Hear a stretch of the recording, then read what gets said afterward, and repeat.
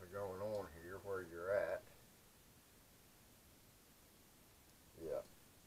So I'm just going to make a clamp down so that, you know, I can clamp that like that. But anyway, that's not what this video is about.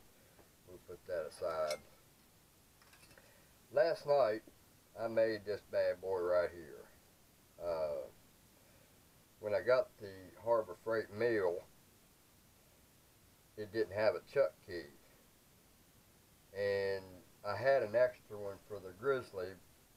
I just didn't have the heart to cut it up, so to change it to fit something else, especially when I'm going to try to sell this Harbor Freight mill. In fact, it is up for sale. I'm trying to raise the money to get my Grizzly mill. So, but anyway, I made that, and it didn't take me but about, I don't know, half hour at the most. And I just started off with a round piece of steel that was on something to do with a tractor. So if it's on a tractor, I would imagine it's hard enough to do something with. And if you wanted to make it really hard, you can heat that up and quench it in oil, and that'll make it nice and hard.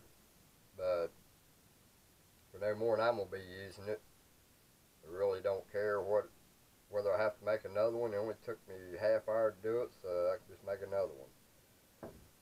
So I just turned that down in steps, 20,000 steps, until I got down to the end, and I turned this to 3/8 from corner to corner. That gave me a 3/8 round place, and then I mic'd each side as I took it in on the grinder and grounded it down. It didn't take very long to do it either. And then I turned it around and grounded the other side to where I'm looking down it and it's pretty straight, and then measured it until I got it right. Then I come around and did the same thing to that side. So I'm going to make one of those on camera and let you see how I did it. Alright, so now that we're over here at the lathe and we've got it chucked up in the 3-jaw chuck, basically I just do half of it sticking out, and the first thing I'll do is clean it up because it's not straight, and I'll clean it up to about right here, which is somewhere around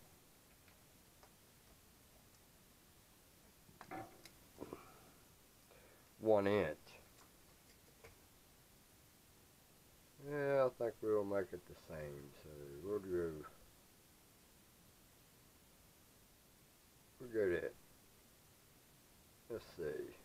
We can make it whatever we want. I can do it 1 3/8 inches. No big deal. So the first thing we're going to do is we're going to check our chuck, make sure it's not hung up, and we're going to try to make a mark on this right where we want it.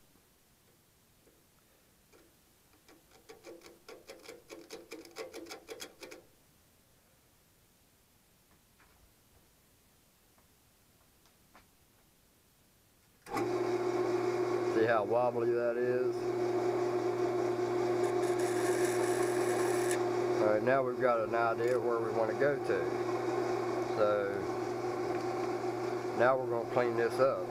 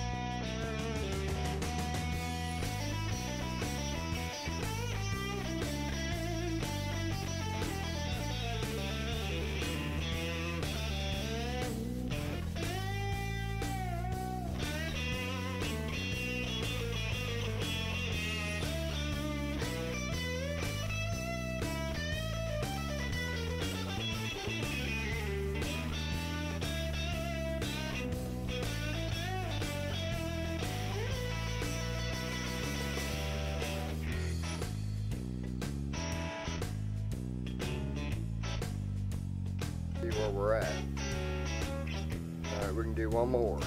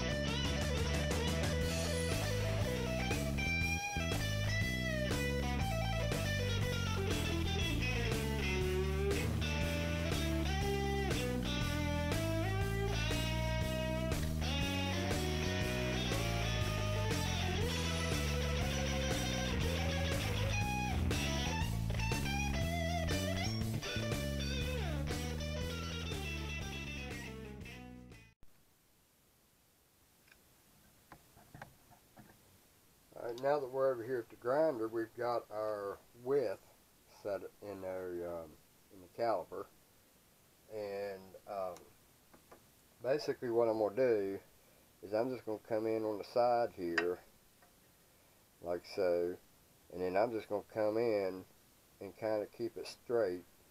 And the way I'm keeping it straight is I'm taking this part and lining it up with that little line right there on the, using it as a reference. So as long as I keep that straight, I should be good. So the end of this grinder will give me that little round surface to kind of transition this into the piece. So now we've got to get this down to flat on each side, all four corners. So let's get started.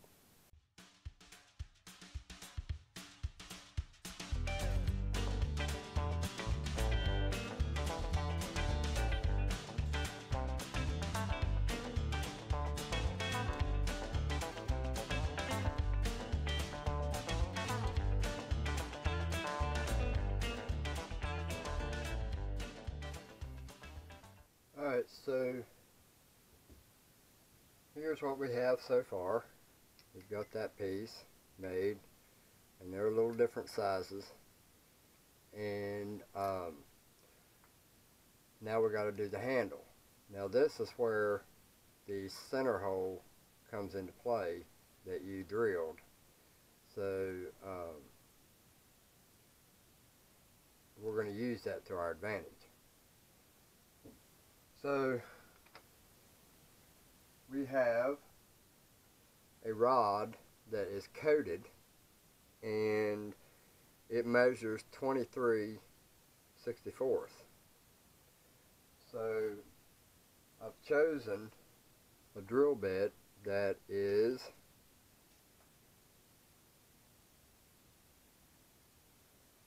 45/128. So we're going to use this drill bit, but first we got a center drill. So we got that drill bit sitting there on the bottom. Now we're going to stick our center drill in, and we're going to move this out of y'all's way because I think it hinders. I don't need that one anyway. Alright, so now we're going to see if that light blinds you guys, and it does. And then we're going to put that in there just like that. Well, first I need to do a center punch. I'm going to center punch it where I want it. Alright, now that we've got it center punched, I just did a little center punch here, and we're going to line that up, and then we're just going to finger tight that, and we're just going to line it up by eyeball. I'm behind you guys looking at it. Alright, so now we need to raise our table up. We're not tightening the vise yet. We're going to bring this up.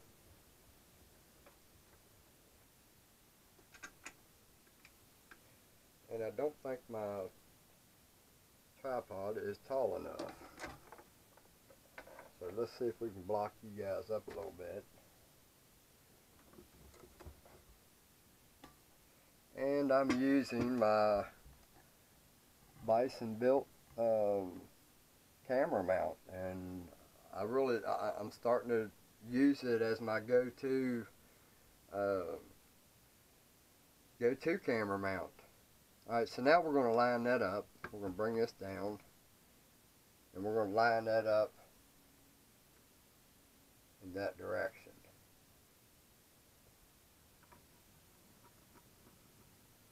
But we want to find center first. So we're going to line this up to the center of that hole. Alright. And we're just a hair off. Alright, right there is center. Now all it is just, now that we've got this centered, now all we got to do is bring this over to our mark, loosen your vise, and turn that until the center point goes right into your hole that you punched. And then we're going to tighten it up. And now we've got that cranked down. And then we'll double check it. And it's right on the money. So now we're going to do the drilling. If my battery don't die on me. Winds are blowing like crazy out there today. Alright, so now we're going to center drill that.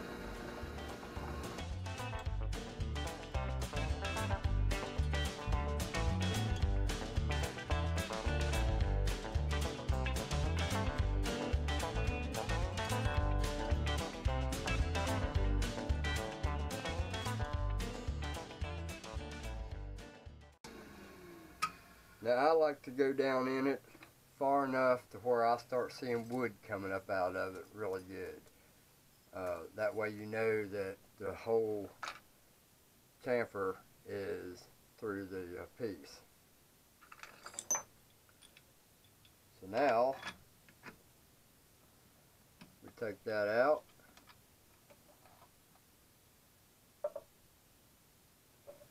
And then I'm going to take it over and file this area right here where it pushed out. You can see that where it's pushed out right there on the edges.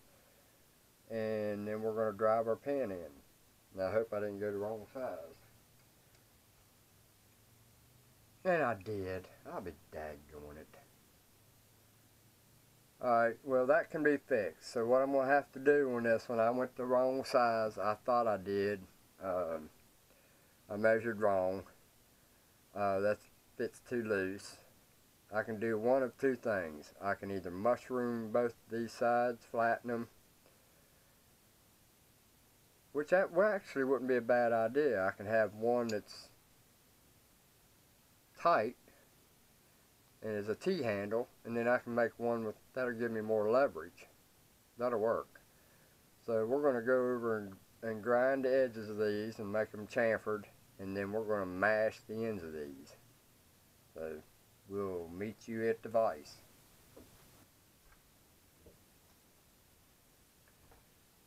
So now we're over here at the vise, and I can't believe I cut that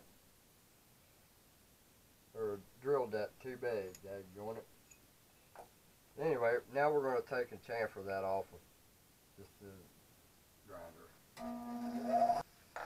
Now we're going to take a file, and we're just going to file. Listen to that wind out there. We're going to file that.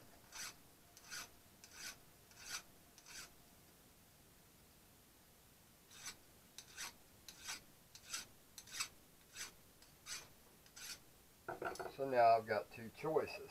You know, I can have one that's moves back and forth like these, like the vise. So now we're going to take and hit that with a big old hammer.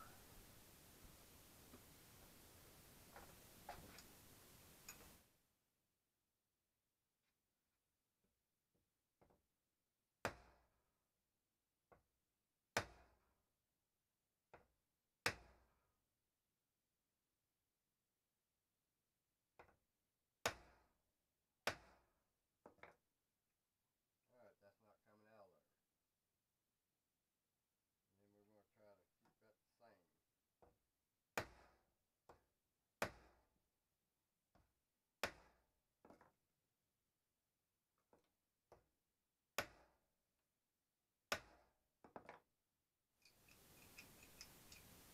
And now,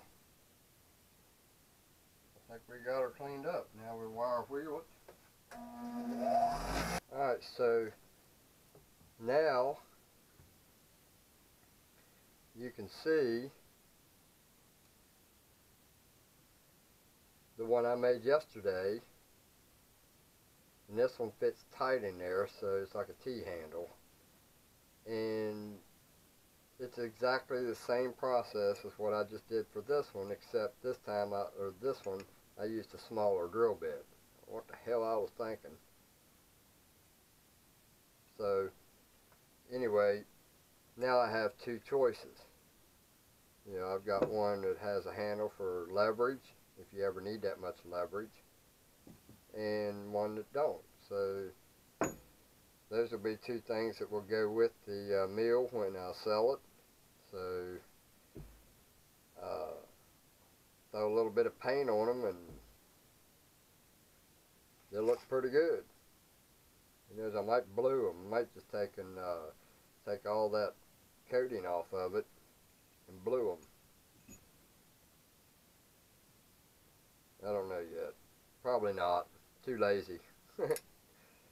Anyway, an upcoming project is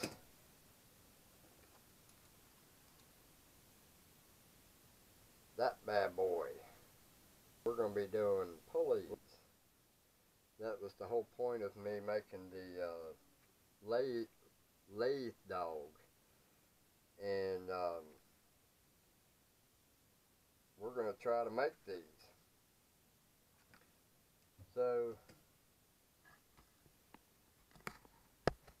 let me show you what my mount looks like after I got done with it.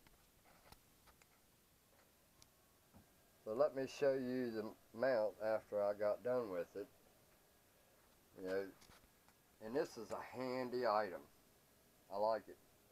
And then I just took some linoleum, some real thick linoleum, put it around there, and just cut out the piece in the middle so that it was up off of the table, so it wouldn't scratch tables or anything like that. If I want to use it in the kitchen or counter or something like that, or in my office, I can do that.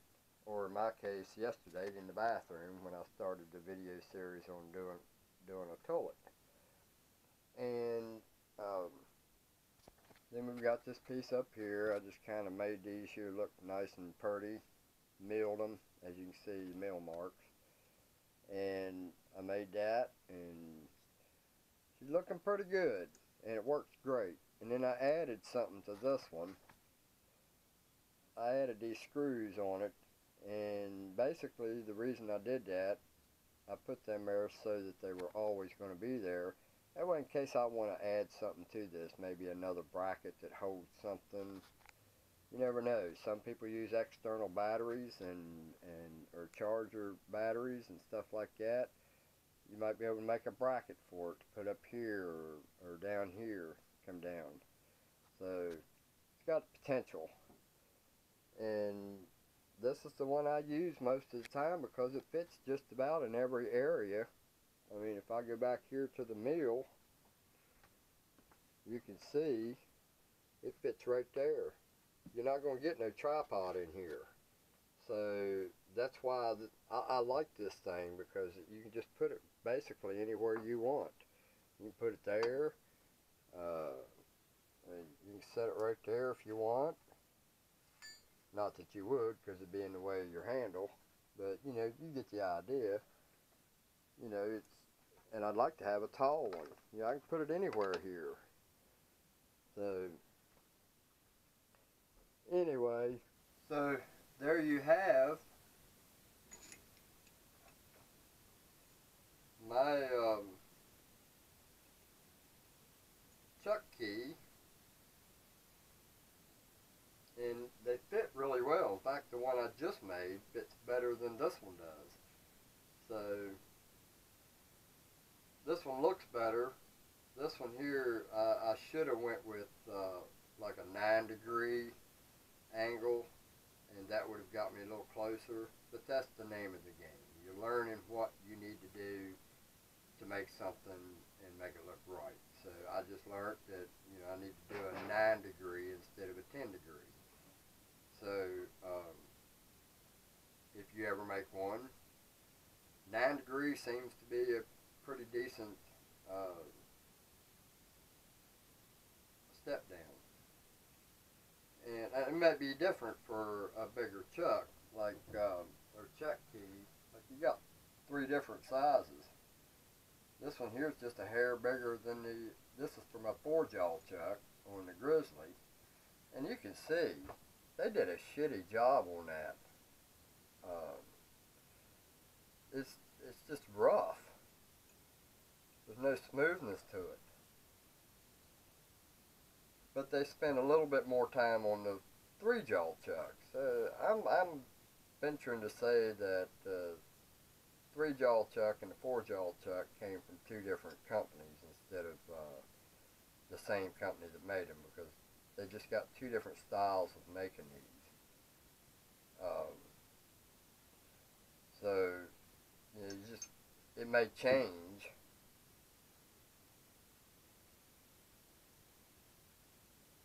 Huh.